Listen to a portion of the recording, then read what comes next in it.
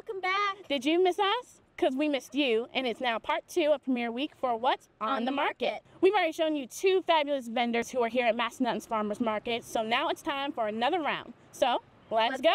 We're going to keep the meat train going. We're here with Zion Farms. We're here with Madam Susie. Thanks for joining us.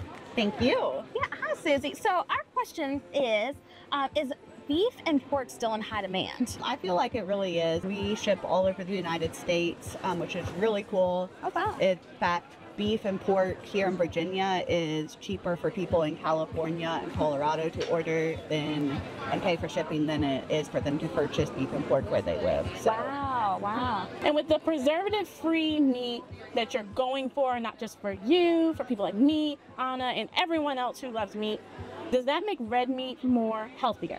Absolutely, because you're not putting all those hormones and preservatives into your body, especially for children with all the growth hormones and everything. It's fantastic to be able to have natural beef that, you know, as a mom, like I have 2 kids, I feel comfortable feeding my kids versus what's in the grocery store. I love this meat talk. Yeah. It's like Meat Monday. That's right. But meat every day. I'll meet Wednesday. I'll meet you when you're on the market. We're buzzing over to Shenandoah Valley Honey Company with Ms. Melissa. How are you doing today? Doing great, thank you. Very great. So you are a beekeeper yourself, fun fact, right? Yes, ma'am. So how does that help add to the sweet honey that's being made and shared with the rest of us? So being a beekeeper yourself really is part of the bigger picture. If you think about what honeybees do and how they protect our food supply, they're very important to the whole food chain because they pollinate everything from almonds to garden to flower, and the end result is this delicious jar of honey you see in front of you today. It's amazing. It's amazing to be part of that process because processing the honey itself is quite a job. We're uncapping it, we're harvesting beeswax, we're harvesting the honey. All of our honey is cold processed. We use cold capping knives. We cold bottle so that it protects every enzyme that's inside that bottle of honey, and we package only in glass.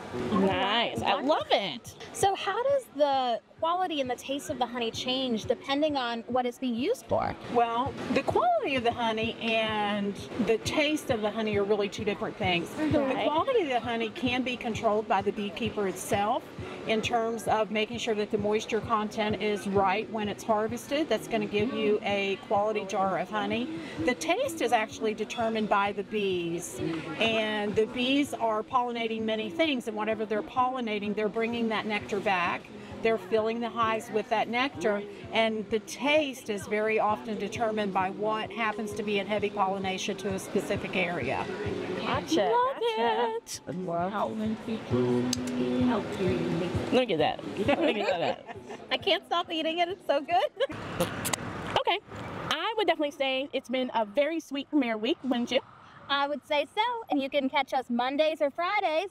Either way, we will be here. Showing you everything that's on the market.